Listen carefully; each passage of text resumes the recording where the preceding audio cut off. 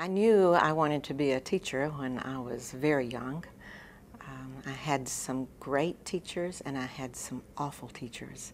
And I knew that I could make a difference if I could grow up and be one of those teachers.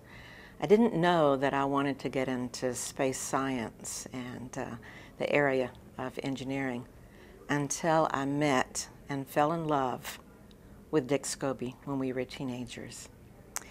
Dick Scobee and I couldn't afford to go out on fancy dates, so we'd sit at an airport and watch the airplanes take off and land. And he told me all about those airplanes. I was eager to learn more about them and to fly them. And eventually we owned our own Starduster too and flew in those open cockpit airplanes, aerobatics and the whole works. And then I was introduced to astronomy. When Dick Scobee's dream was to be a pilot and then an astronaut, my dream was to be a teacher, a scientist, and to make a difference for youngsters. When he returned from his first flight in space, he wanted to tell me what it was like to fly before he told anyone else. So while there were reporters and neighbors waiting to talk to him about spaceflight, he whisked me away to our favorite restaurant. And there he told me all about that mission, 41C, a solar max repair flight. And the stars in his eyes were brighter than those in the sky that night.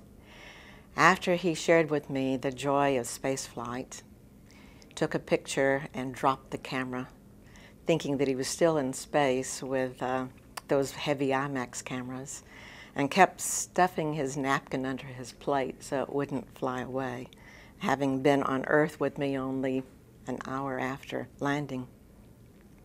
I mentioned to him, though, didn't it upset you that President Reagan mentioned everybody's name on that crew, but forgot the pilot's name, forgot your name? And he said, oh no, June, what was important was the mission. We got the job done. It was a very successful mission. Years later, he was assigned as the commander of 51L. And he came home one day and said, what would you think of me as the commander flying the teacher that has been selected to fly in space?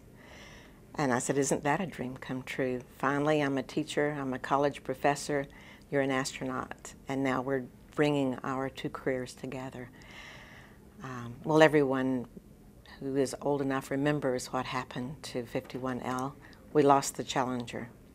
But remembering what Dick Scobee said about what was important was the mission, we said, each of the family members came together and we said, the world knows how they died, but can we tell the world how they lived and for what they were willing to risk their lives? To a person, we agreed. We couldn't launch satellites or conduct the scientific experiments that NASA could with continuing spaceflight, but we could continue the education mission, the teacher in space mission. And with that, we decided to create the Challenger Center for Space Science Education. And for 20 years, I've dedicated my heart, my time, all of my energy to making a difference in aerospace, making a difference for educators. And we have 53 Challenger Learning Centers around the world.